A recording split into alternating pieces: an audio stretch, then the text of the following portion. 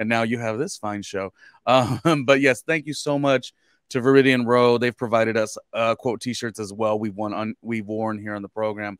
My question to you that I had was, how do you feel about well, you have nieces and nephews, don't you? I have a niece. Yes. Okay. I have a niece, but I have a lot of little cousins too. So there's lots of kids running around. I don't have any like technically I don't have any nieces and nephews or whatever, but I've been really at that stage where I'm adoring when I have a friend that has a kid and they're like, "Oh, you're Guncle Ronnie." Like I think that is so freaking cute. And so I'm at that stage where I'm like really moving into my gunkleness. Well, and I've had friends with kids, and you know, one of my best friend that I just lives made in up Dallas, that word. she, well, not gunkle, but gunkleness. Her daughter came to spend a week with me in LA when she was like 13, 14, and I was like, oh my God, what am I gonna do with this teenager? But we ended up going to Disneyland and the beach, and we did all the fun stuff. So I've kind of always had, like kids around, and I like having fun and doing kid things. It's funny because kids like me. I got accosted by a little kid at the grocery store the other day that just was like following me around and just like laughing. It's so funny. Not me with it, like it's got to be my friends and family. Like if you're just like this was just someone you it was you just did like not some know. random kid. I was standing and he just like comes over. He has to be like 2, if that. And he's like coming over with his parents, and he's just like following me, and they're just like, they're not really understanding what he's doing. And I just turned around and I was looking at him, and I just said hi, and I kind of like knelt down and got kind of face to face with him, and he was just like laughing, and then I was like, okay, bye. And then I like walked up, and he kept following me, and like the parents are like, oh my gosh, she's like really into you.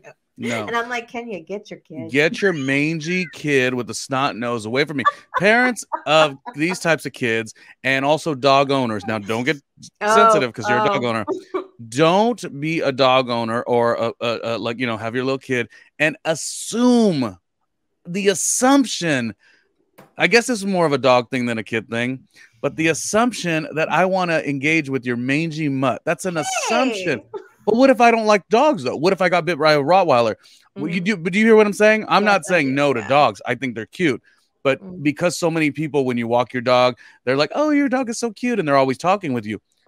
Well, when your dog starts sniffing on the person and the person is me, and I give you a side eye and know that means get your freaking dog away from me and stop assuming that I like it. I got bit by a Rottweiler and I had 16 stitches in my hand. So I'm not exactly okay with the mangy mutt.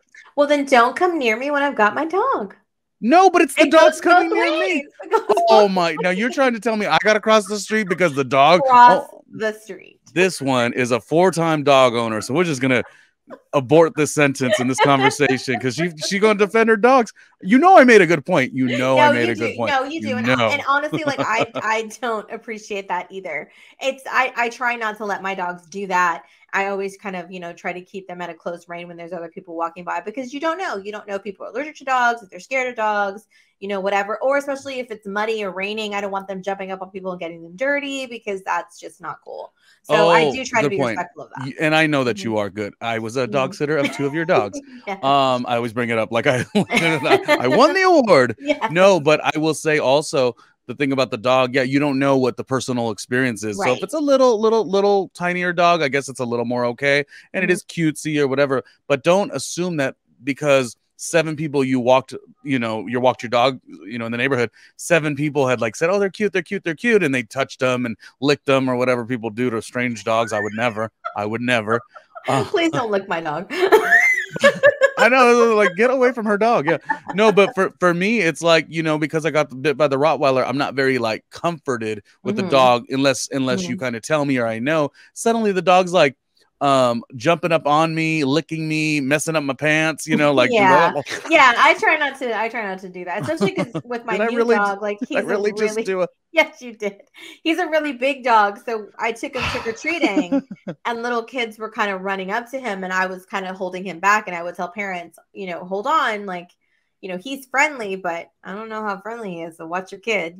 Don't. Right. That's another thing too. It could be a liability for you. Dogs. Like that's a bad look for any parent. Never just let your kid run up to a dog, even if they look nice. They might not be nice. Listen, if I see a dog coming up to me unwanted, the first look that I have is this: shock and awe. Get away back from to me. The holidays. Okay, so tell me, what is your?